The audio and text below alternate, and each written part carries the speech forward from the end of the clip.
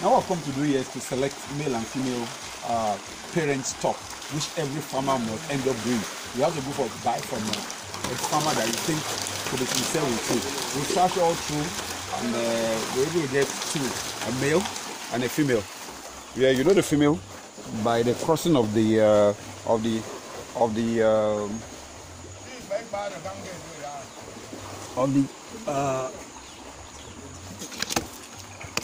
testis like stuff in his body. That's that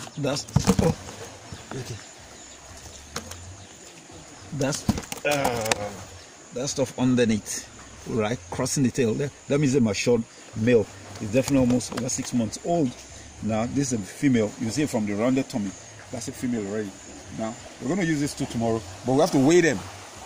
Now, but before we do that, let's go ahead and fill up again. Now this man told me that he's putting he had 1,500 fishes in.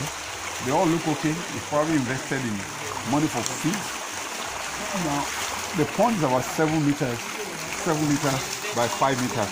7 times 5, that's 35 cubic meters. If you are talking 100 fish per square meter, it's supposed to have 3,500 fishes in here. But you can't do that because it's open. Just concrete in here rather than block. It's okay. I think on the second thought we have to increase the width of the concrete later on.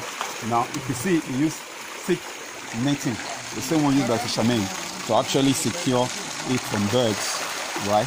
And then you see all the greenness all around and so. Well, this is a budget pond, kind of.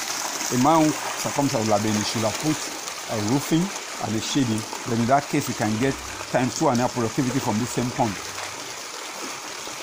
But for now, it's a starting point here in Akwa Ibom and UYO, and I think it's okay for you. Everything here seems to be really working well when it comes to agriculture, because like I heard on an international satellite TV, that Akwa Ibom State has the largest amount of cash crop per square meter surface area, and everything seems to be pointing towards that too. Because when you look at this stuff, they call this vegetable, that's good for iron that they call hugu. I mean, look at this, so thick. You don't get this kind of stuff in Lagos. Unbelievable. Whoa. So naturally, that means they got what it takes to make it happen. And I'm sitting with the fish here too. I'm still going to ask him, what do you feed your fish with? Because they look so healthy. Though they are issues with the feeds, of course. But to get to this level, that means you have really spent money on feeds. So we're putting back the water now. We weigh the parent stock before the program that we have tomorrow. So we're going to do some weighing now to see what we've got, because that will determine the volume of injection we're going to give to the fish. So let's try the weight of the no, that is zero now. If you that's why we have it a little bit on the negative side. To the left. So let's now see what this guy weighs for us. Oh God, we got 1 kg, 1.2, 1.4, 1.4 kilograms. That's a good one. And how old is this fish? 7 months. 6 months. So this after this October is making 6 months. 6 months.